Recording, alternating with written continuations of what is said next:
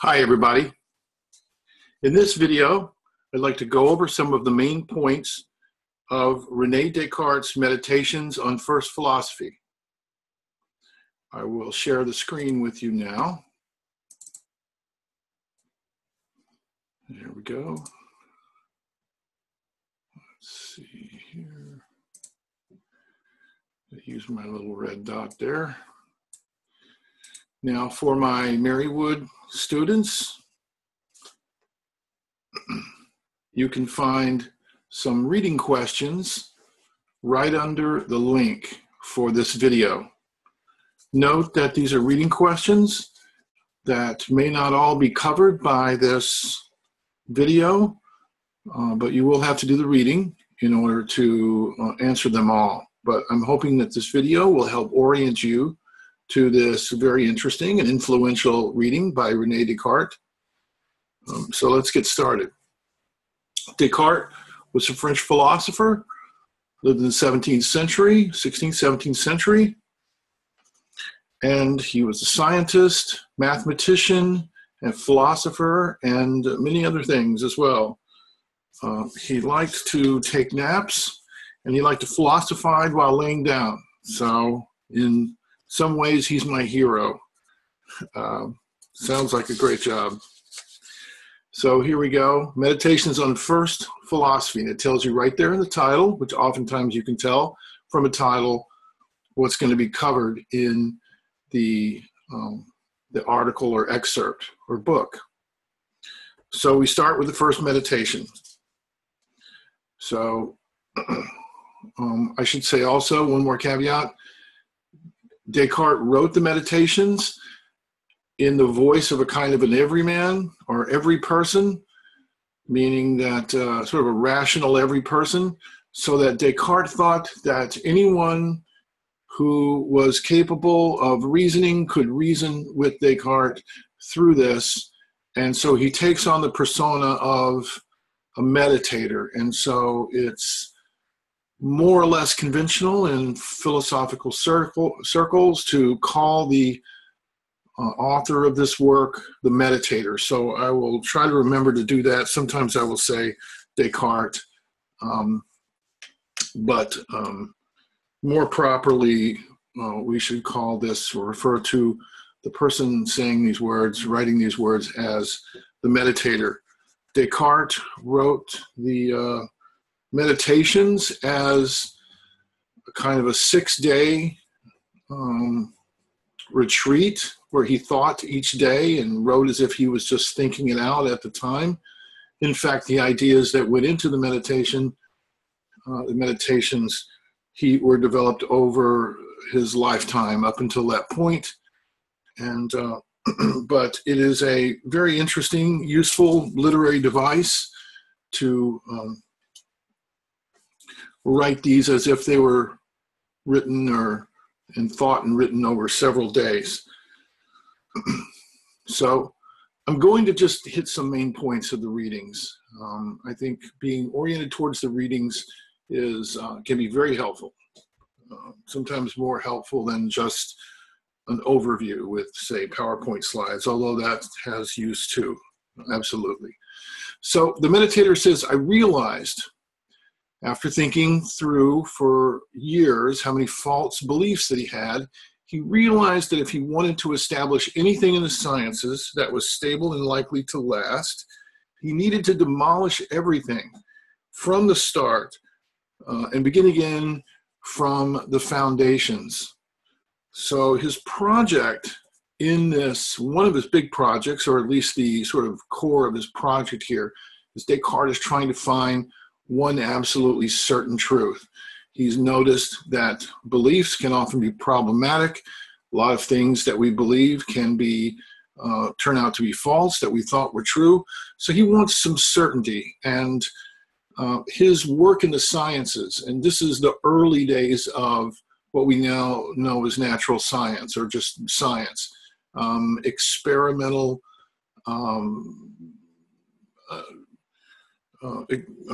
experimental science, where scientists try to gain understanding of the world through empirical, that is experiential, Empirical is is sort of synonymous with experiential. Sciences, the empirical sciences observe, interact through experience with the world. So science, Descartes is beginning to help to put together these early days of science. So he wants to get it right. He wants to find some logical foundation for the sciences that then the sciences can build on in order to create something lasting. So he says, today I have set all of my worries aside and arranged for myself a clear stretch of time. I'm here quite alone, and at last I will devote myself sincerely and without holding back to demolishing my opinions.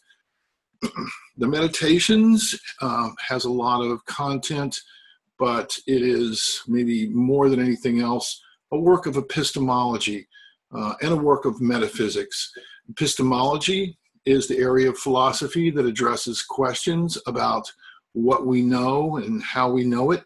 Metaphysics is the area of philosophy that addresses questions like what is there in the world, in the universe, and what kind of things are there in the world, and how do we know that they exist. So this is a primary work, one of the most influential works, especially short works of epistemology and metaphysics. So he tells us next how he's going to do this, why he's told us that he's going to why he's going to demolish all of his opinions. Now he's going to tell us how he's going to go about it. He says, all he needs for the purpose of rejecting all my opinions is to find some reason for doubt. And he's not going to go through them one by one. Rather, he's going to try to undermine the foundations. So he's going to go straight for the basic principles on which all of my former beliefs rested. And I don't know if I said Descartes there, but the meditator. So he's going to attack the kinds of ways that a person can know. So we'll see more about that in a moment. One of the first things he addresses is talking about the senses. He deals with the senses because this is the area where we tend to think that we know things for sure. If we can see them, smell them, touch them, then we really know that something is what we think it is. So he says, the problem though is that we dream many times, or sometimes we dream and we think we're awake. He says, often in my dreams, I'm convinced of just such familiar events that I am sitting by the fire in my dressing gown, who has not experienced this in a dream, when in fact I am lying undressed in bed. Okay. He says he realizes that there is never any reliable way of distinguishing between being awake from being asleep. Now, this is something that you should think over for yourself. It's very odd. Sometimes it seems like we could pinch ourselves or something like that. Is that really true? Can we really pinch ourselves and know? I mean, don't we pinch ourselves if we're dreaming? Something to think about. So he can doubt things. Notice here he's beginning with what's called Cartesian doubt or methodological doubt. He's, instead of looking for every single belief he has and trying to figure out if it's true, he tries to doubt everything that he can.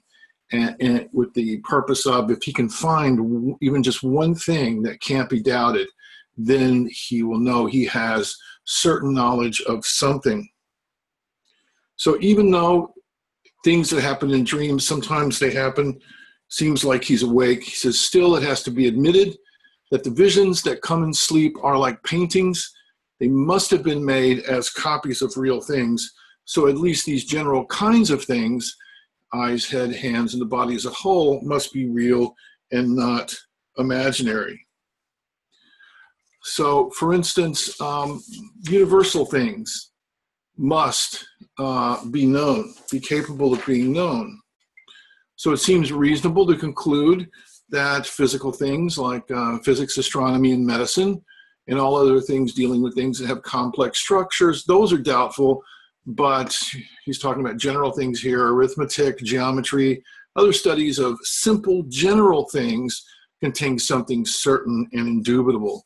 So in other words, you know, three and two make five. I had to think for a second.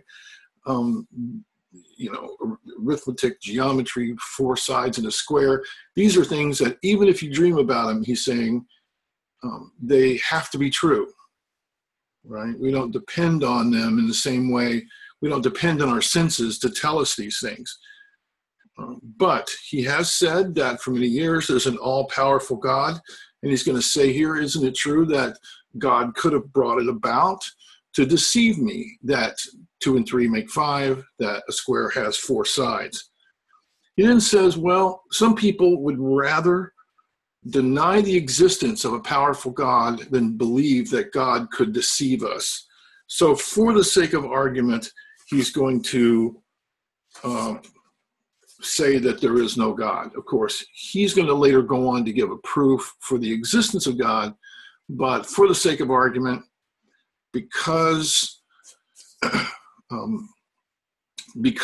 of this sort of complication. Now, on the one hand, it seems like God would be powerful enough to be able to deceive us, but on the other hand, it seems like one of God's essential traits that God would not deceive us.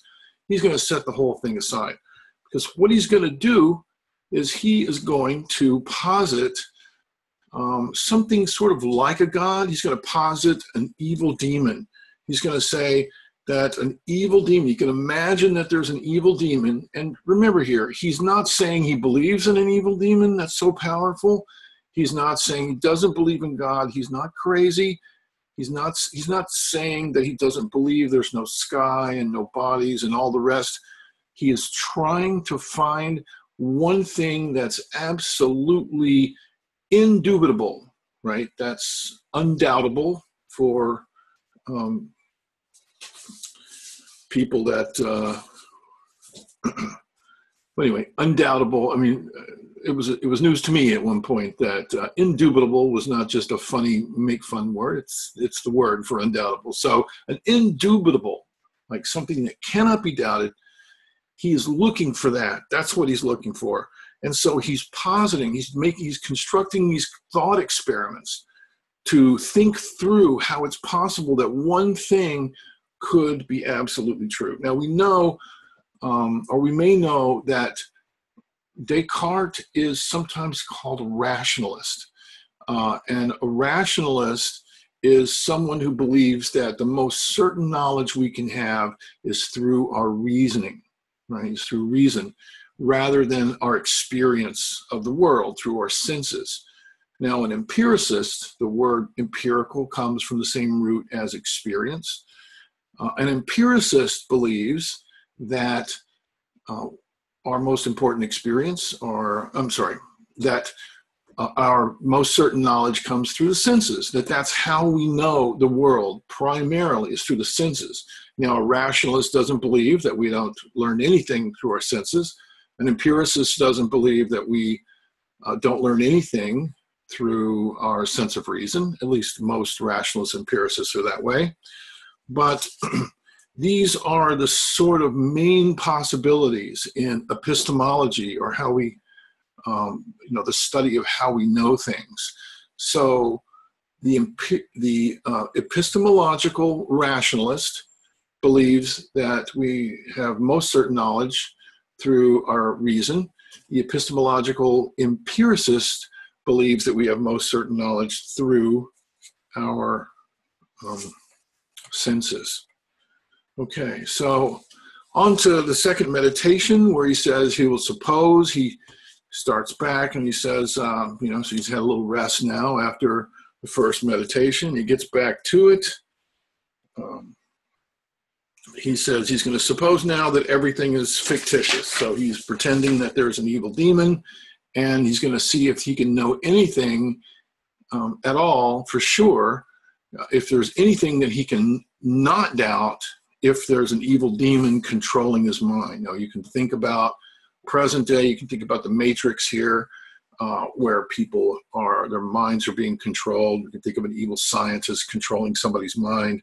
I would suggest not to go too far down thinking that Descartes is just writing the first draft of the matrix, because there's a whole lot of details and a whole lot of things about the matrix that are tangential to what Descartes was after. So focusing on Descartes' project, he just wants to know one thing for absolutely sure. Now that may be something, if we were in a matrix, that we would want to find out as well. But in any case, so he says, so what if a supremely powerful and cunning deceiver, this evil demon, deliberately deceives me all the time? He says, well, let him deceive me all he can. He will never bring it about that I am nothing while I think I am something. So after thoroughly thinking the matter through, I conclude that this proposition, I am, I exist, must be true whenever I assert it or think it, whenever he asserts it or thinks it. In another one of his works is the more famous phrasing of this, I think, therefore I am. And the idea here is that if you're thinking, you must exist. So the deceiver, the evil demon, can trick me as much as he wants to. The fact is, if I am doubting that this evil demon exists, even if I'm doubting that I exist, if I'm doubting that I exist, remember I've tried to doubt everything else, I'm successful at doubting everything else. If I try to doubt that I exist, I fail, because if I'm doubting, I'm thinking. And if I'm thinking, I must exist. Think about that and see if that is a powerful argument for you. There was at least one philosopher that said, well, if you're thinking, it doesn't necessarily mean you exist, it means someone exists. Not sure about that, but something to think about. He next moves on after this. Now, I don't want to bury the lead here. This is the single indubitable thing that he says he can know. He can know that he exists. This is the meditator. He knows he exists because he is thinking, even if he's doubting himself. And if he's thinking, he must exist, because if there's thinking going on, it must be because someone is doing the thinking, right? So then he moves on and says, well, what shall I say I am? Can I now claim to have any features? Let's see, where I claim to have any of the features that I used to think belong to a body. Now remember, when he says body, he's thinking of a physical thing. So he can doubt all the evidence of his senses, so he can doubt physical things. When I think about them, that is bodies, very carefully, I find that they are all open to doubt. So now he has to move on. So when he thinks, what is he really? Strictly speaking, he is simply a thing that thinks. There are no other features or characteristics that can be attached to this presence, this ego. And I don't mean in the pejorative sense of ego. I just mean as an I, sort of like an inner self, just a minimal self, an I that exists, and its pure function is just that it thinks. We don't know what it thinks about. We don't know anything about it. We don't know if it has a hat, a coat, and a Mustang, or we don't know anything about it. It's just a thing that thinks. That's all we know. Okay. All right. So let's move ahead here. Now, there are a lot of important arguments along the way, but I'm just going to give you the overview here, or do my best to do so. So he goes on to say, I can't help thinking that bodies are much more clearly known to me than is this puzzling I that can't be pictured in the imagination, right? You can't imagine what an I is, because it doesn't have any features. I mean, the only feature that it has is that it thinks. So if you're thinking of a brain, no, that's not it, because then you're thinking of a material stuff, and he can doubt that material stuff exists. And once again, if he can doubt it, that he's arguing that we can doubt it. So he's a sort of everyman. He's thinking this through, and he's inviting us to think through with him and see if we don't agree, or see if we do agree. Okay.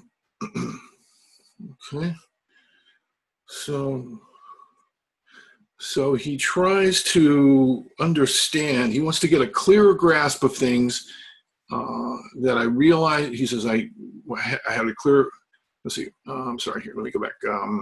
It would be surprising if this were right. In other words, if he could imagine that bodies were a certain kind of thing, that were something that he could imagine were true.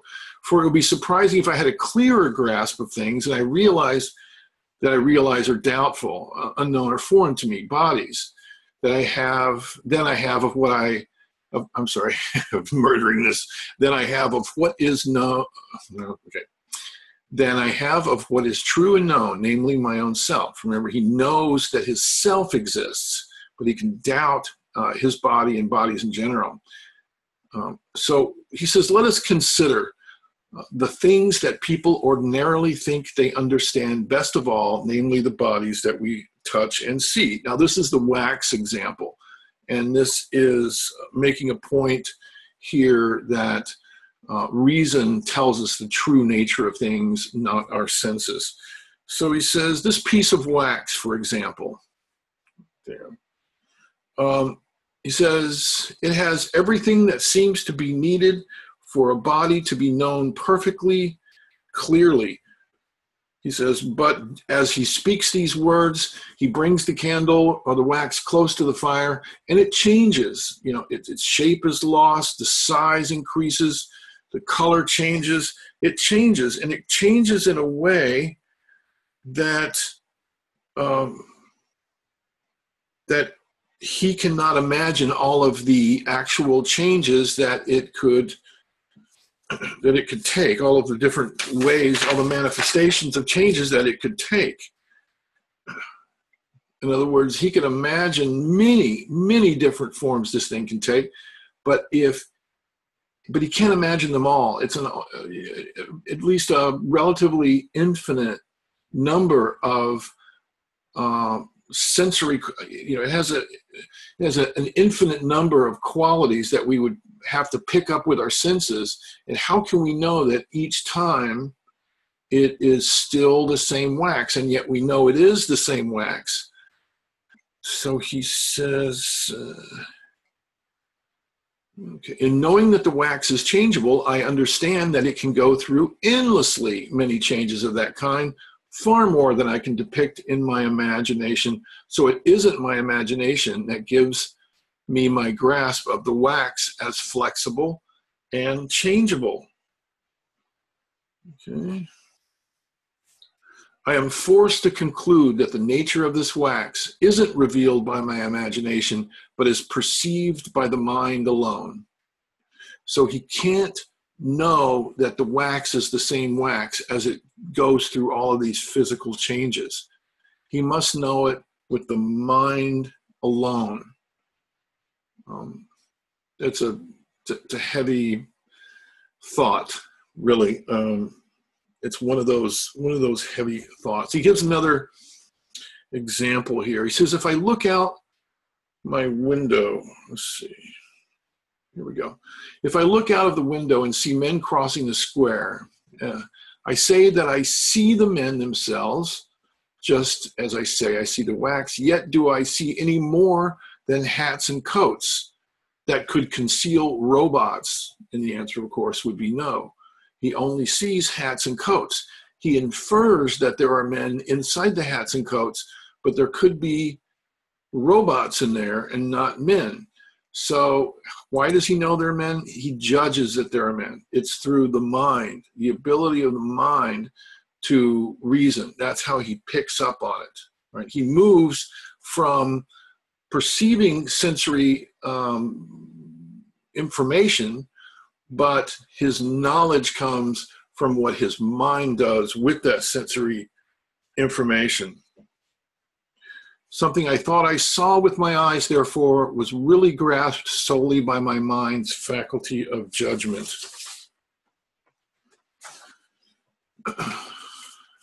Okay, a lot of interesting thoughts here about how we know things and what's real and what's true. How do we know things are true? Is it because we see them, or is it because we take evidence through our senses, and we have to form judgments that are through the mind alone. So it's not always seeing is believing. So moving on to meditation 3, and the last one we're going to deal with in this video. He starts again here where he was. I am certain that I am a thinking thing. Now there's a few little points here.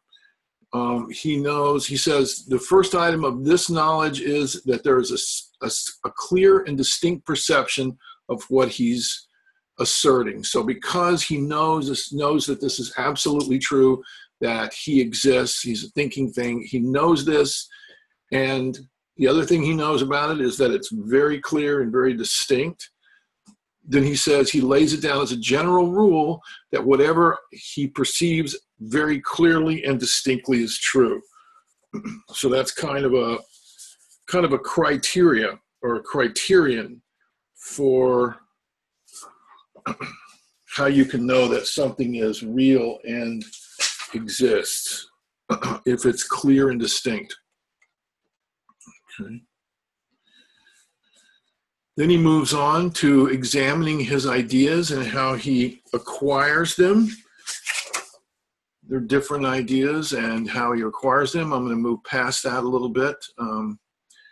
And he talks about things that are revealed by the natural light. He calls it the natural light. Now, this is a kind of an intuition that he's talking about here. It's really just the same thing. At least it's probably in heavy-duty Cartesian scholarship, this may be argued, but maybe just for the purposes of getting an initial grasp on it, we can think of the natural light as a similar thing or the same thing as something that's clear and distinct, right?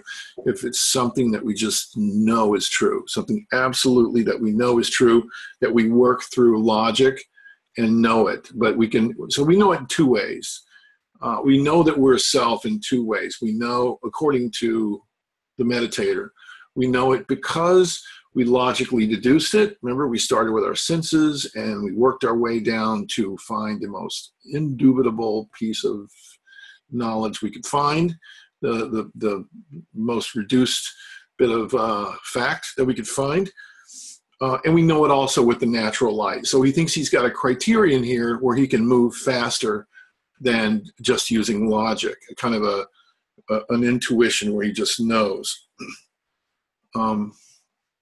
This, by the way, is a very disputed, very controversial part of Descartes' work here. But as you can see, what he's trying to do is he's trying to hang together his scrutiny, his inquiry into knowledge and truth by using a logical method, right? He's discovering all these things through a logical method. Whether you think he's successful or not, this is kind of critical thinking par excellence, at least the idea of looking for evidence for every piece of knowledge that we think we have. Things that are revealed by the natural light, like if I'm doubting I exist, are not open to any doubt, right? That's what it means to be knowing things by the natural light. Now we'll conclude on just two more points, and that is about God. Now this is a very strange point here. I think intuitively it might make sense, though. Now he says it is obvious by the natural light, so he's using that criterion now for how he knows things without moving through lots of stages of logic. Now it is obvious by the natural light that the total cause of something must contain at least as much reality as does the effect, right? So something is just as real as if it's the cause of a thing. Now I'll do a spoiler here for you. Where he's going with this is that if something caused, if you're trying to prove the existence of something and there's an effect, then what he's saying here is that if there's a real thing, then there must have been something real that caused it. So this is how he's going to work backwards from or one of the ways he's going to work backwards from the existence that he knows for sure that I exist. I mean, not me, Phil Jenkins, but I, that an I exist in each and every one of us, right? But for the meditator, he knows indubitably that he exists. So this I, this thinking thing, must come from somewhere. And there must be just as much reality, is the way he puts it, in that thing as there is in this I. So he knows there's reality in this I. So there must be at least that much, and probably more, in whatever caused it. See where this is going? So it's going to be God, right? The big G right there. So now it is obvious by the natural light that the total cause of something must contain at least as much reality as the effect. For where could the effect get its reality from, if not from the cause? See? And how could the cause give reality to the effect unless it first had that reality itself? Two things follow from this: that something can arise from nothing, right? So if you're looking at an object, you're looking at something, an entity, whether it's a loaf of bread or a black hole. Well, I don't know, I guess you can't really look at those, at least not yet. A house or a pineapple, or, yourself. If you're looking at that, it couldn't have come from nowhere. And so, let's see, that something can arise from nothing, and that what is more perfect can't arise from what is less perfect. Okay, so here, so moving on here. Among my ideas, he says, apart from the one that gives me a representation of myself, just means apart from the idea he has of his self, his I. There are ideas that he has variously of God. He has an idea of God. He has an idea of inanimate bodies, angels, animals, and other men, okay, other people. As regards my ideas of men, animals, and angels, I can easily understand that they could be put together from the ideas I have of myself. So he's trying to figure out how he knows that there are these other things. And he's saying that the way that he can imagine, well, maybe imagine is kind of problematic, but he logically deduces that his knowledge of animals or angels or other people could have been constructed in his mind from ideas that he has about himself, right? Bodies in general or God. So he can derive, right? He can derive ideas of those things from ideas of himself. And finally, excuse me, there remains only the idea of God. Is there anything in that which couldn't have originated in myself? And now here's where the rubber hits the road for his, at least one of his arguments for the existence of God. By the word God, I understand a substance that is infinite, eternal, unchangeable, independent, supremely intelligent, and so on. The more carefully I concentrate on these attributes, the less possible it seems that any of them could have originated from me alone. So this whole discussion implies that God necessarily exists. So just think about that for a moment, that he, the meditator, could not have come up with these ideas that were more perfect than he is. They must come from somewhere more perfect, that has more reality than he does. And so the only place he thinks that can come from must be God. And so the implication here is, and an implication is where if one thing is true, the other thing has to be true. A implies B if it's the fact that if A is true, then B has to be true. So this is what he's saying is shows that God necessarily exists. It's not possible that any of these ideas could have originated from him alone because of reality, because of perfection. He's just not the kind of being that could come up with these on his own because he's not perfect. It's almost like sort of a simplistic argument about like this would be, I have an idea of perfection in my mind. The idea couldn't have originated in a finite mind. Let me back up. I have the concept of infinity, of infiniteness, and yet my body, me, I am finite. So therefore, the idea I have of infinity must come from a being that's greater than me. This is actually a Platonic argument, a Platonic position from Plato, who was also, well, I shouldn't say also, maybe the original or one of the early rationalists. So rationalism, the idea that we have more important knowledge that we gain through our reason, and Descartes is certainly one of the few, not one of the few, sorry, let me change that. Descartes, very famous rationalist, and argued for the existence of the self, argued for the existence of God, since argue existence for innate ideas. We have these ideas innately, we're sort of born with them. Did I say born with them? We are born with them. And he thought that this idea of ourself, he says otherwise, sort of the mark of the craftsman. So the craftsman, like a craftsman makes a little mark on everything she or he produces. The God is the craftsman that makes a little mark on us. And I think we're going to leave it there. So thank you very much for listening. And until next time, bye-bye.